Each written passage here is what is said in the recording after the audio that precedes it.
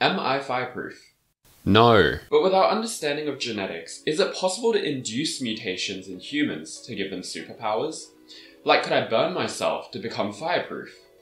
That was the question that Joshua and his wife Esther Lederberg were trying to figure out in the 1950s. See, not much was known about mutations back then, and the question on everyone's mind was, how do mutations happen?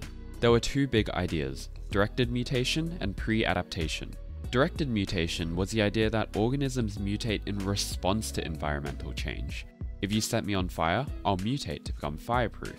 Pre-adaptation, on the other hand, is the idea that organisms randomly acquire mutations. That is, mutations are stochastic or random, but you don't notice them unless the environment changes. In other words, I'm already fireproof, but you can't tell unless you set me on fire. By the way, pre-adaptation is totally right. Now, it's important to note, the Lederbergs didn't invent pre-adaptation. In fact, these scientists had already found tons of evidence for it. But it was Josh and Esther who really put the nail in the coffin by developing the replica plating technique. Before explaining the Lederbergs to experiments, it's important to understand what replica plating is first and why it was such a breakthrough in experimental design.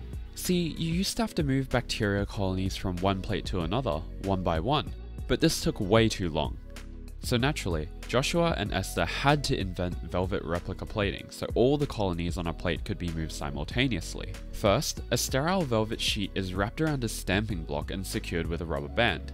Then your initial plate can be stamped onto the velvet, and because of the velvet's furry surface, the bacterial colonies are absorbed into the fabric.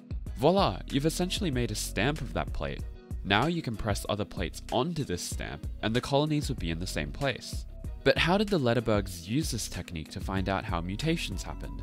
Well, instead of fire resistance, they looked at antibiotic and phage resistance in E. coli through two experiments, a direct selection and an indirect selection experiment. Antibiotics and bacteriophages are both very good at killing E. coli, so resistance against them is basically like a bacterial superpower. In the first experiment, E. coli was directly exposed to an antibiotic and bacteriophage to select for mutants. First, different E. coli colonies were cultured in a broth and plated on a parent agar plate. Then, replica plating was used to copy this parent plate onto selective media. Selective media is basically any growth medium which isolates a specific trait. In this case, agar plates sprinkled with streptomycin, an antibiotic, and agar plates coated with T1 bacteriophage were used. So the colonies which survived must have been streptomycin or T1 resistant. Now imagine we replicated the parent plate onto selective media multiple times. What would we see? If mutations were directed, then we should expect to see the distribution of surviving colonies to be completely random. That is, which colonies survive and how many colonies survive from trial to trial should be different. This is because each colony would be equally likely to mutate and become resistant. Instead, what the Lederbergs saw was that all the selective media plates looked identical. This provided evidence for pre-adaptation because it suggested all the surviving colonies must have been resistant since the start, but you could only tell once selective pressure was added. But it gets even better, and this is the exciting part that you're probably going to be learning and doing in the lab. Velvet replica plating could do something that couldn't be done before: isolate the parent colonies. Why was this revolutionary? Well, remember, the parent colonies haven't touched streptomycin or T1. So if we could select for resistance using the parents, then that would show that resistance existed from the start, and would be very strong evidence for pre-adaptation. Looking at where the surviving colonies are on the selective media, we can first look back at the initial agar plate and find the survivors' parents. We could then culture these parent colonies in a new broth, plate them onto another plain agar plate, and velvet replicate onto selective media. If pre-adaptation was true, then repeating this indirect selection process should concentrate more resistant colonies in the new E. coli broth.